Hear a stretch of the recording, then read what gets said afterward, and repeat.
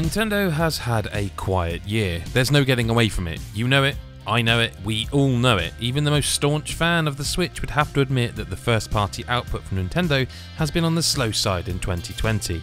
While Microsoft are preparing for the Xbox Series X launch and Sony has the PlayStation 5 coming all around November, rumours that a new Switch is coming in 2021 explains the lack of new titles from Nintendo themselves. But is Mario about to grace the Switch once again?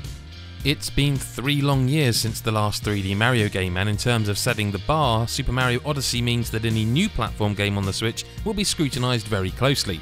But what if it's not a new game that Nintendo are planning? First reported back in March by VideoGamesChronicle.com and corroborated by other publications since, Nintendo has been planning a celebration of Super Mario Bros. 35th anniversary with a set of remastered games in Super Mario 64, Mario Sunshine and even Super Mario Galaxy.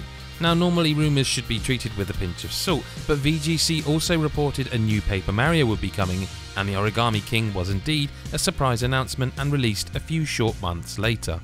That said, despite multiple sources saying it was going to happen, well, it didn't, and apparently that's due to COVID-19, which disrupted many publishers' plans all throughout the gaming world. But it's been reported by multiple sources now that the planned remasters are coming next year, not September, which would have been a timely celebration of the 35th anniversary. So instead of that, it seems we're getting the announcement of the games instead, and apparently very soon indeed. Of course, many fans are crying out for Super Mario 3D World to make the jump from Wii U to Switch, and given that even the wonderful 101 has come to Nintendo's hybrid console and that Pikmin 3 is being ported this October, that leaves, well, Super Mario 3D World, and that's pretty much it. But this is also apparently happening, but again plans have been scuppered by COVID-19 and that too has been delayed.